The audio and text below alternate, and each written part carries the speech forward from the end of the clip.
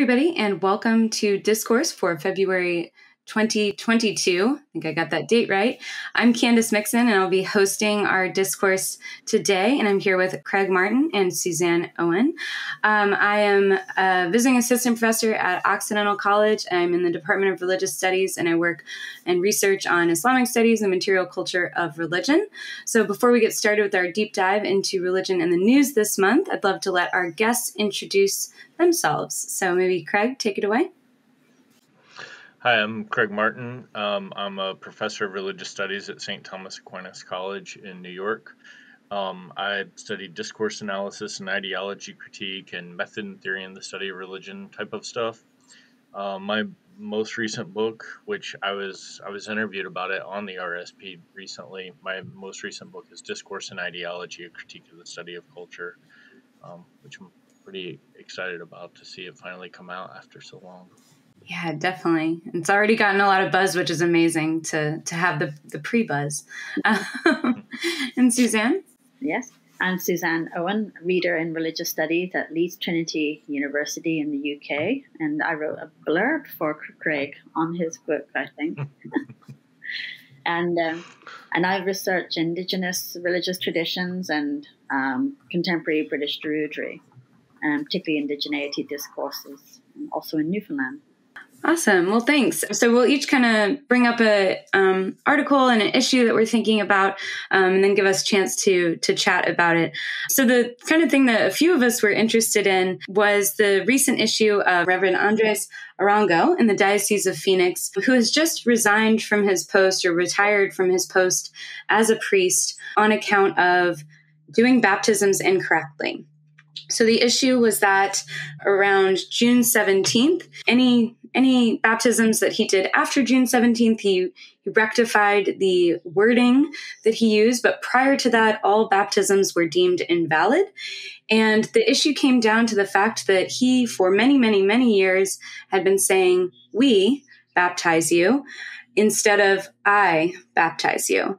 And this was deemed not correct as far as what one is supposed to say in terms of how one performs a baptism. Therefore, there are many issues that came up with this. One of them being that if the first sacrament of baptism, which is the first sacrament in Catholicism, is invalid, that then invalidates the subsequent baptism. So if one has then had first communion, confirmation, marriage, even, many of those rites may need to be reperformed, including baptism.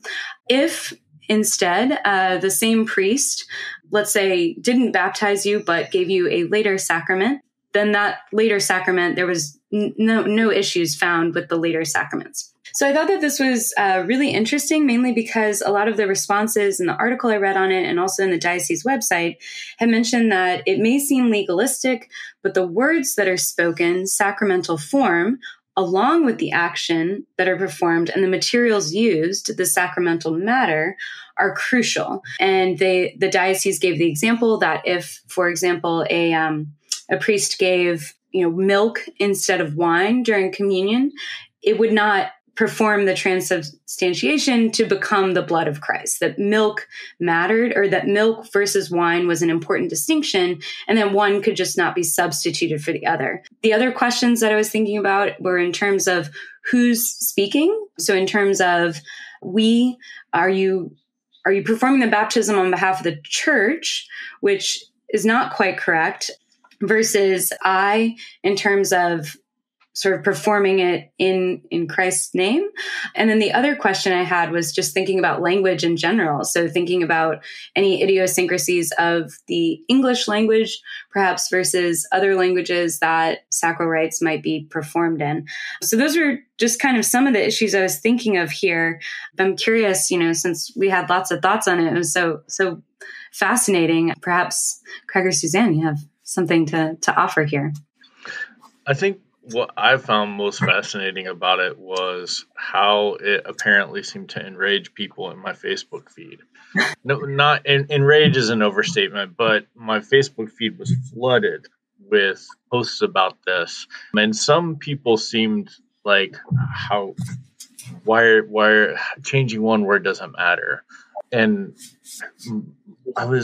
my thought was, that kind of presumes that people don't take their religion seriously in some ways. Like, some people really do mean what they say when they say, we believe X, Y, and Z. And if you don't say it just the right way, you're one of them.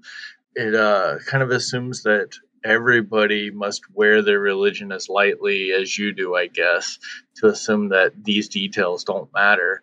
And I also thought of like the longstanding, the terminology that we use to talk about orthopraxy and orthodoxy. Like, perhaps this community is very their emphasis is on orthopraxy, and those things matter. And so I guess that the shocked response shocked me more than the fact that some Catholics might be really upset about this. Yeah. Any thoughts on your end, Suzanne? I think it's one that I didn't know that how important words were, I guess, in this case.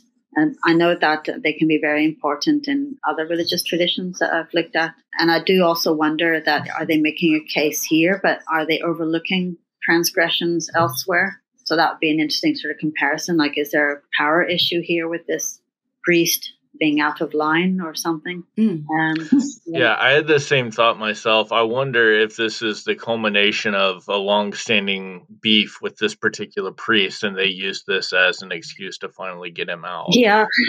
Obviously, that's pure speculation on my part, but it's a question that I had. That was what came to me. Like, what is it about this case, that made them, rigid with the application of their rules for the sacrament?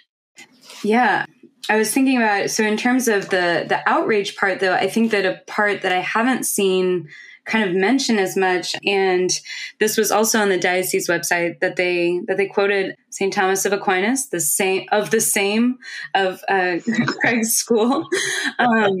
So they quoted a sort of a statement from them, and they said, God bound himself to the sacrament, but is not bound by the sacrament, and that God could then enact grace. So I thought that this was an interesting part that hadn't gotten mentioned, because everything I saw in the media about it was like, everyone needs to go and get rebaptized, like right this second, and, fill out this form and do this thing if you think that you've been baptized by this person. But they did mention that, they don't want to rely on it, but they said that, it is definitely possible that maybe God doesn't care that much, not so many words.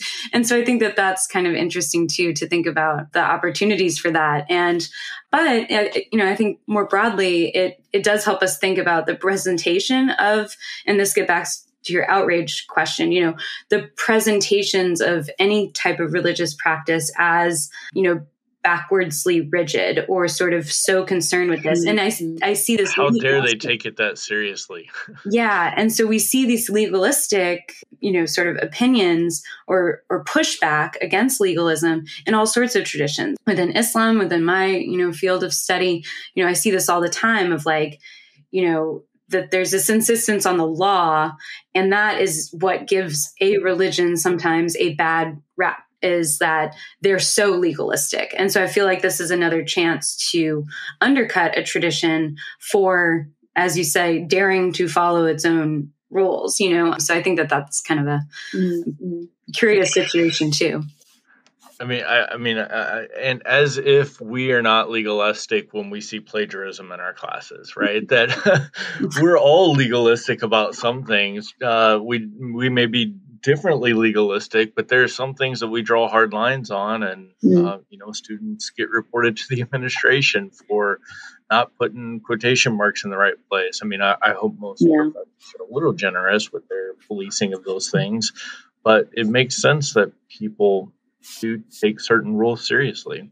I guess it's also an interesting question about what is valid, and how do you know? You mentioned about does God care? Well, does the church know when something is valid or invalid when the sacrament has been performed? Sometimes they allow extraordinary circumstances, for like sacraments of death on the battlefield or something. And I'm sure there's lots of irregularities that might happen in such cases. And so there is this leeway for exception, extraordinary, exceptions. presumably because it's the intention that matters, perhaps. But yeah, so it's when it's inconsistent, I think this is where it's quite interesting, in my view. I wonder, man, I want to know so much more information about this, right? There's only so much information available right now on the web. I would love to go to Phoenix and interview these people to get more information. But like you said, on the website, there's mention of grace. I wonder if they do intend for people to go back and redo all the rights, but they're holding out like the possibility that maybe grandma died before she had a chance to go back and redo the rights, so that for that reason we don't want those people to end up in hell.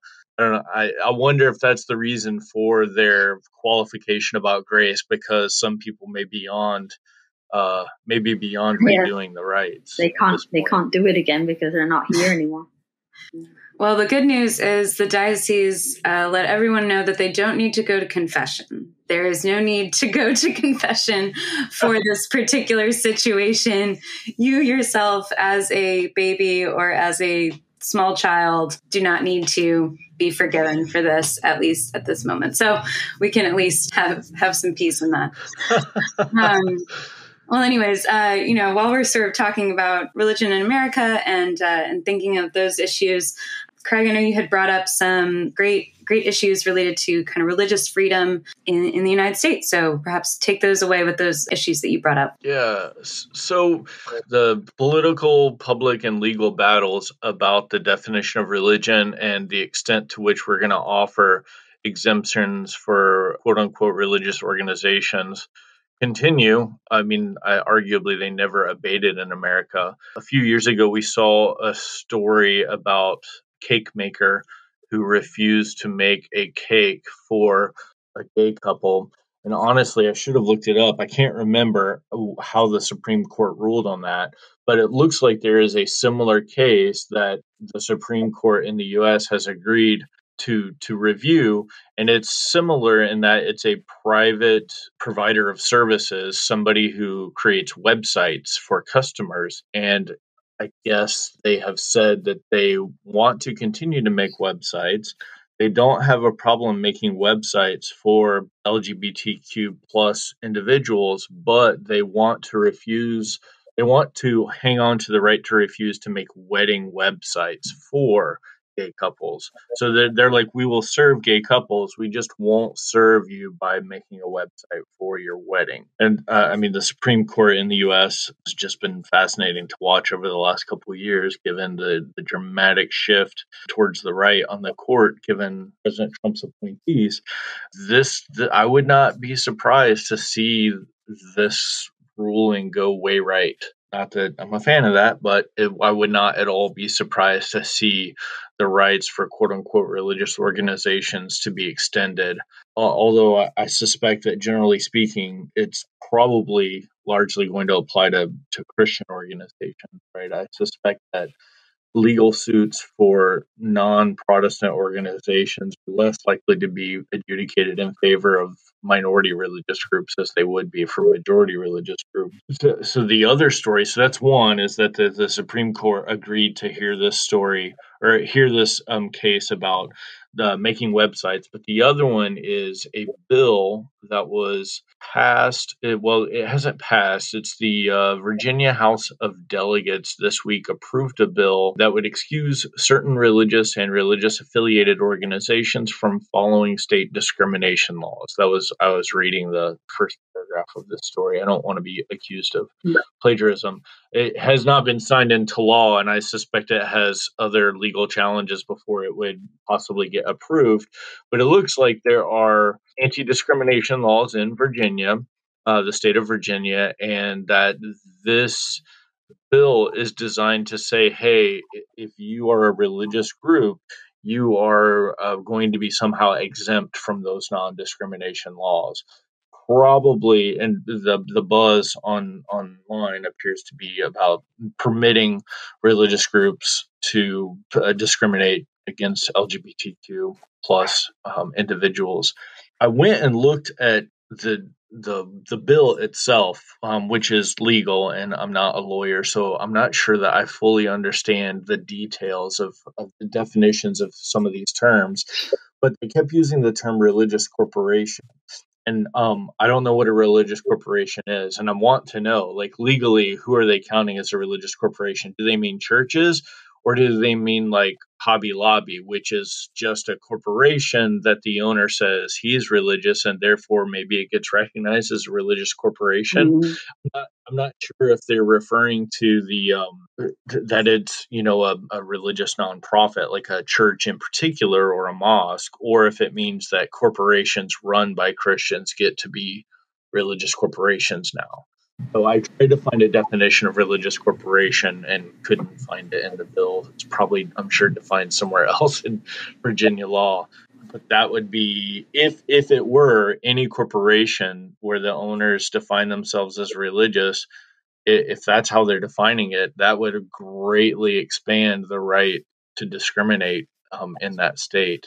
Although, of course, I mean, that could be appealed to the Supreme Court and overturned. But the conservatives in the U.S. are using every means available to them through, distributing propaganda, filing lawsuits, passing new laws, and identifying themselves as a religious group is a fundamental way of, hey, we have religious freedom and we should have the religious freedom to discriminate. I don't want to ramble too much longer, but two things that I noticed about the discussion on the particular news story I found. One was that somebody said, let me see if I can find it.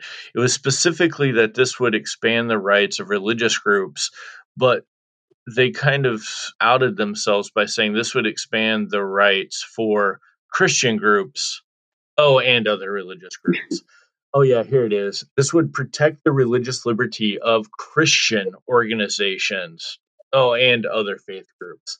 The fact that they put Christian organizations first tells me a lot about how they're framing this issue, how they're selling it to the public, etc., that these are extending rights for Christians. Maybe some Muslims will benefit from this down the line, but it's mostly for Christians. There was something else I was going to point out, but I can't remember off the top of my head now, so maybe I'll circle back to that. But yeah, this is just more of the same in the U.S. as far as I'm concerned. Two news stories of a narrative that's been going on for some time now. Well, I was just going to say, I think that for the religious corporation, and without doing like a lot more research on it, I think it's, in the technical sense, I think it's just a 501c4, which is, so 501c3 is a normal nonprofit. And then we have the religious exemption for taxation. So I think that the religious corporation in that sense is likely the 501c4, sort of a religious group. But of course, those things are contested too. All the time we find issues with people trying to claim that, for example, maybe Islam isn't a religion and so therefore doesn't deserve, these types of protection. So we do see, even within the debates over religious corporations, whether or not we include Hobby Lobby, there's still plenty of boundary making there. But I'll just mention that. And then Suzanne, I don't know if you have think that what's fascinating about these kinds of stories is that they often raise issues about free speech. And I think that's cited in the anti-discrimination one with the website business briefly towards the end. And I find that they're trying to say is that they have the freedom to state something discriminatory. That's what it seems to say. And yet that violates the state, in this case, Colorado's anti-discrimination law in that case. And I think that's why I think, well, obviously Colorado, it was upheld in there, but it's going to Supreme Court, you say, like over and above Colorado? Mm-hmm. Yeah, in the Court of Appeals, yeah. And it has divided the judges over this. So if they were to really apply the law as a way, without bias and without political agendas, then anti-discrimination should be the guideline. Is discrimination taking place? The other ones are really secondary. And I heard that about this case in the UK, where this was the outcome, that, the discrimination trumped, what came after, because that was where the actor was discriminating and someone was acted against, which was those who were discriminated. And so that's outside of the issue. It's about the players and their agency or their action. It did seem like that was the ruling of the Colorado court, was that non-discrimination laws trump freedom of religion laws because the state has a legitimate invested interest in preventing discrimination, so that it's okay to override freedom of religion or whatever in that case. But so I might be surprised if that one will go differently. Yeah, I might be surprised if that one goes right, towards the right. That would be a precedent or something that would muddy the waters even further. The other one with exemptions to religious corporations, you get this already where they have gender discrimination. They have exceptions for if they're hiring, the Catholic Church hiring people, they should be male.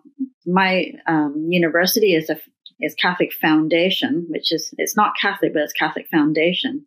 They have exemptions for the vice chancellor and chancellor and the chaplain, that is specified that they are Catholic, but not any other employee. So there's already exemptions there in the Employment Act, that there is discrimination in place there.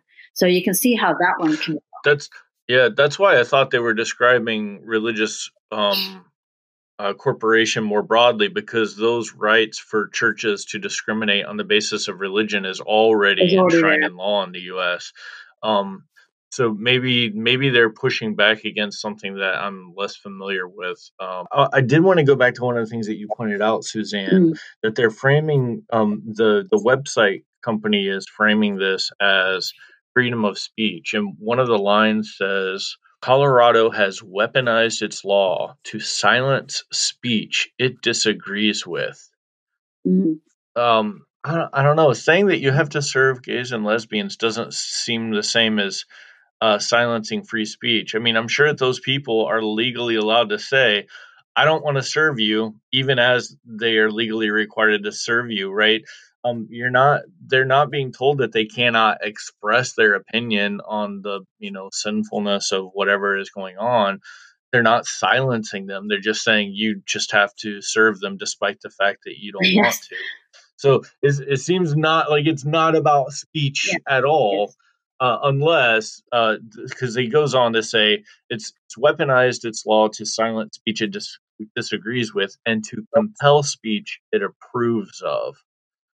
So I guess that if you're making a website and you say congratulations to the happy couple, I guess that's the web designer speech instead of the speech of I don't know. It seems like if you were making a website for me, Suzanne, you would not take responsibility for the content because you're making it for me, and it would be understood that it's my content and my speech that you're putting out there. Yes. So either way of framing it in terms of speech doesn't make any sense to me without really stretching what speech means. Well, that's that's an issue with with Twitter and Facebook right now, right? Like I can't remember the name of the law, but there's literally a law that's like Twitter and Facebook are not required, like they're not responsible for what people say on them as a part of, internet rulings. And so, in that way, then you would think, well, if that applies to Twitter and Facebook being able to absolve themselves of all the trash that ends up on them, then you would wonder why it can't be the opposite way of like, especially regarding the internet. Like, so I think actually the fact that this is a case about the internet and websites, that actually might be, now that I'm thinking about it, that might actually be more distinct than a cake. Like that might be actually getting into some different territory because Twitter and Facebook and other social media sites are not as beholden to the things that are put on their platform. So it can get a little complicated. So I just wonder, because I feel like the internet makes it actually a little bit more tricky in terms of how you sort of monitor speech. But I hadn't thought about that connection. You should call the Colorado lawyers and suggest that. Yeah, they owe me $500 for 3 minutes of thinking. So pay up.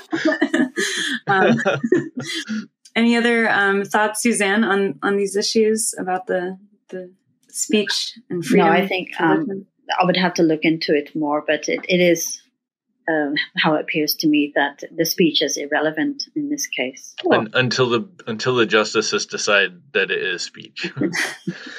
Yeah. I joke with my students, what does the Constitution mean? It means whatever the Supreme Court today says it means, right? That these things, because of how rulings can be overturned or reinterpreted, what it means is a moving target.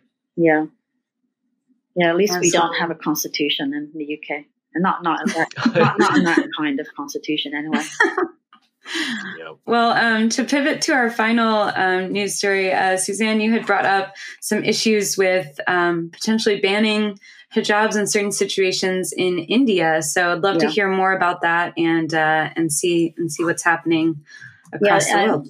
This has been rumbling for the last month. It's centered in the state of Karnataka in southern India, and it's the government in power in Karnataka is the BJP, which is the nationalist party, and there has been a polarization between the nationalist activism and I guess those who oppose the kind of hardline nationalist agendas, and this is coming towards the end of the school year, and they want to bring in this banning of the hijab in schools quite suddenly, and first of all, there's a question of the timing, that it's still, school is in progress. It's not the beginning of a new term.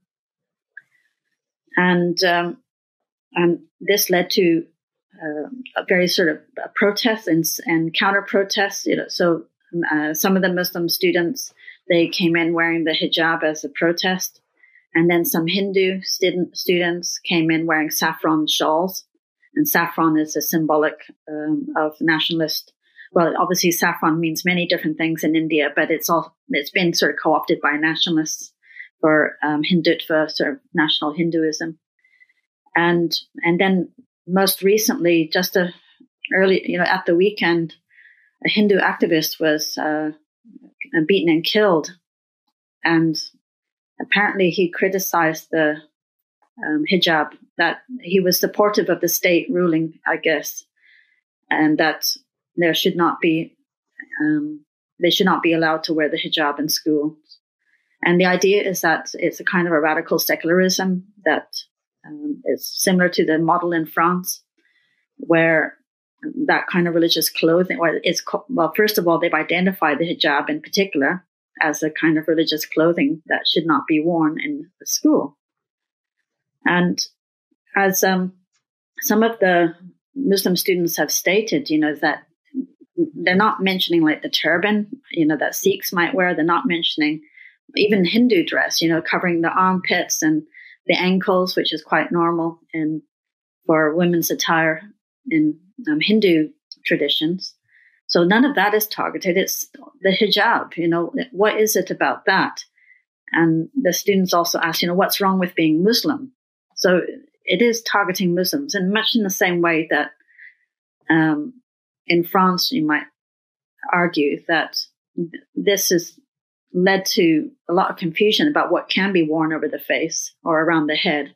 Like, can a helmet be worn? But no, it's specifically the hijab, but they're trying to put it in words in a way that's meant, like it sounds like it's not about Islam, but it is. And that's who is affected.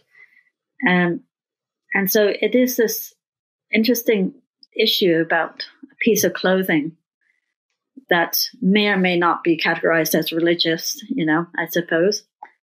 But it is clearly targeting one particular segment of society. And not only that, they're women. And I wonder if that makes a difference as well.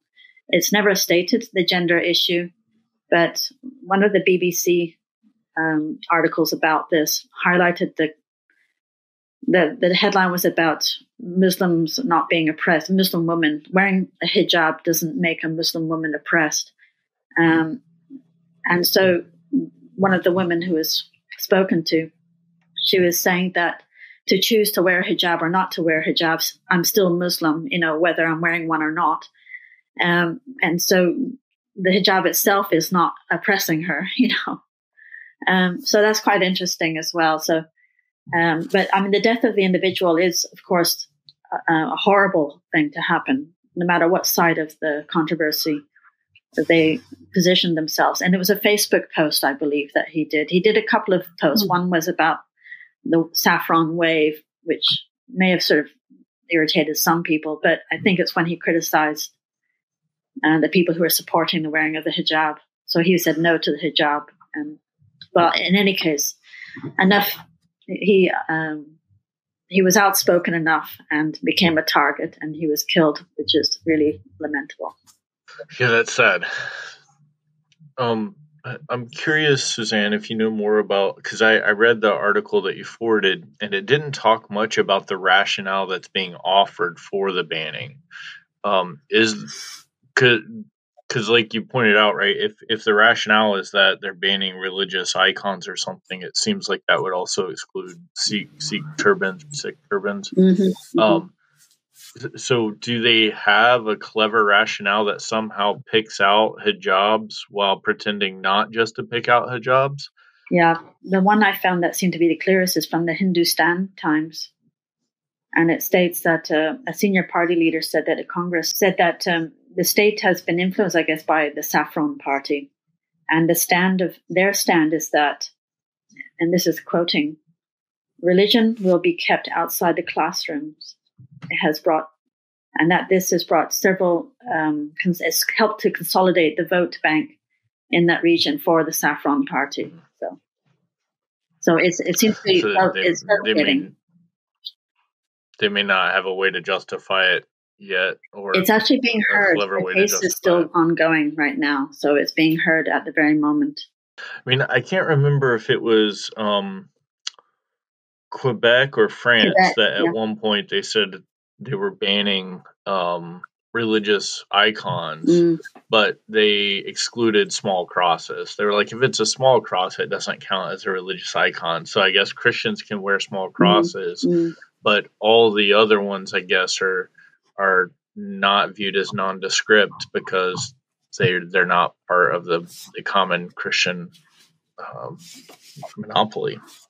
Yeah, that was. Let's just say consistency doesn't have to be a feature of these rules. No. Yeah. It always looks like that they're trying to find a case to support a particular agenda, and whether it's to discriminate against LGBT rights plus, or if it's to discriminate against Muslims, that they'll invent a kind of a ruling in order to try to kind of limit those groups. But then, of course, it opens the can of worms, because you have to then start making exceptions, and then it gets ridiculous.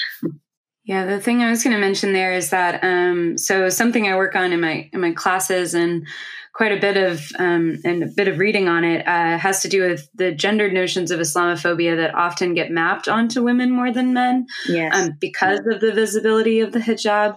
Of course, there are head coverings that some Muslim men use across the world, but those tend to be more localized. And so if they're popular in the region that you live in, then perhaps many men wear them. Otherwise, maybe not. But the hijab often gets to be this stand-in because of its visibility.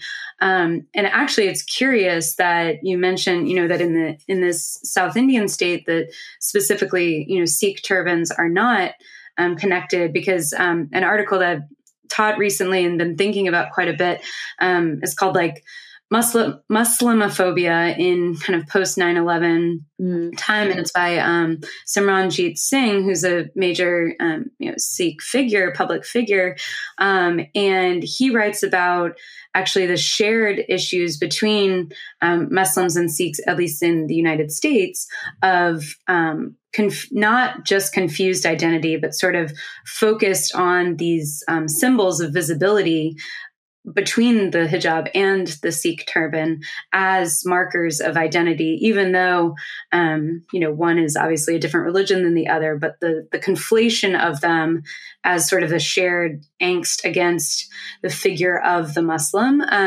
as opposed to hating Islam. And so they use the term Muslimophobia instead of Islamophobia, because it's not really a phobia of the religion, but rather what that person represents, which is interesting. But in any case, it's curious because, we've seen sort of that conflation more in the United States of like, oh, that person has this head covering. And so it's interesting that in this Indian case that you're talking about, it's really just the hijab.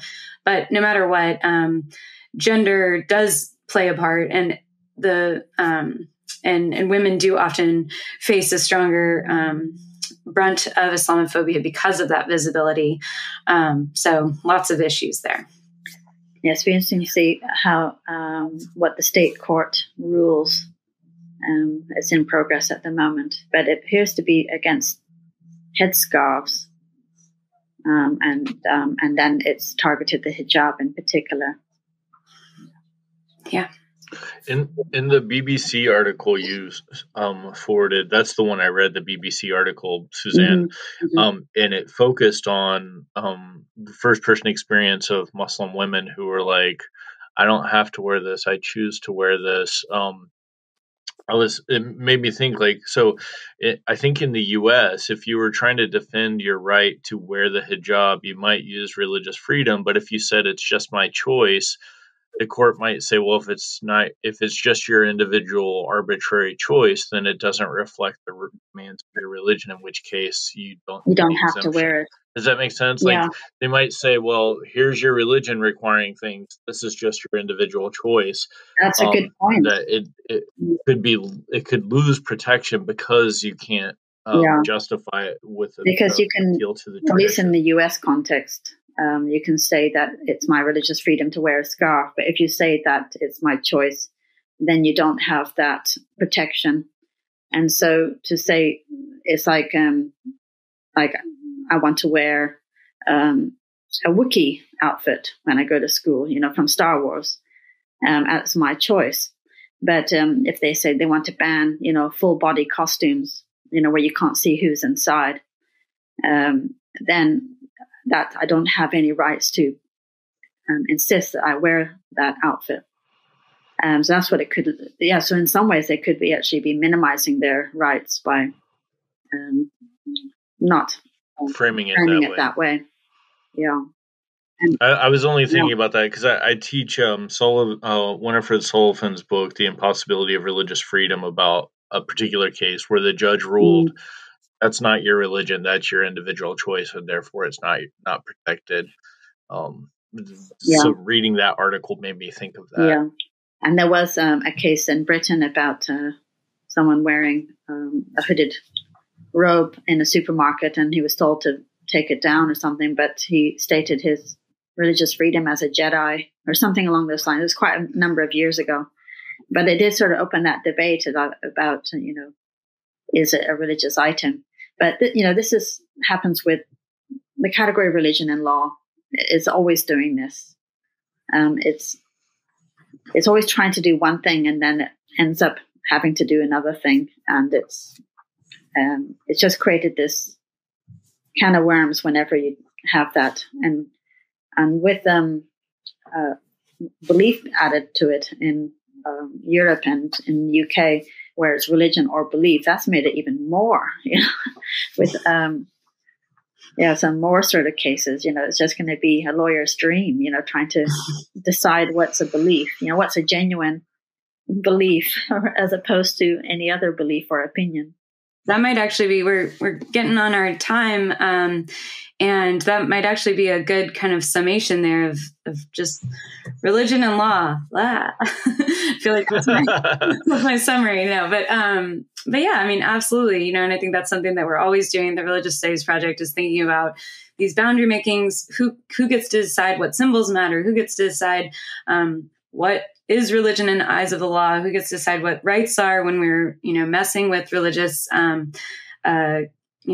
sort of dominance and power. And so I think definitely all the articles that we sort of brought up today deal with that in a lot of diverse ways. So I really thank you both for your thoughtfulness and your concern about these issues. It was great to chat with you all. And I hope we see you all both just on other contributions to the Religious Studies Project. And definitely, if you've been tuned in, let us know what you think on social media and comment, share everything. But thank you all so much for listening. The RSP is sponsored by the BASR, NAASR and the IAHR and is produced by the Religious Studies Project Association, a Scottish charitable incorporated organisation. Find out more at religiousstudiesproject.com. Brought to you by editors Andy Alexander and David McConaughey and founding editors Chris Cotter and David Robertson. Our features are edited by Savannah Finver and our Opportunities Digest by Ella Bach. Audio editing by Alex Matthews, video editing by Alison Isidore, podcast transcription by Jayden Bartashius, and social media managed by Candace Mixon.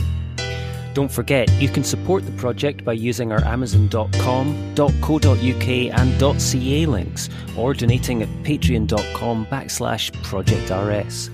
And you can find us on Facebook, Twitter, Instagram, YouTube, iTunes, and all other portals. Thanks for listening.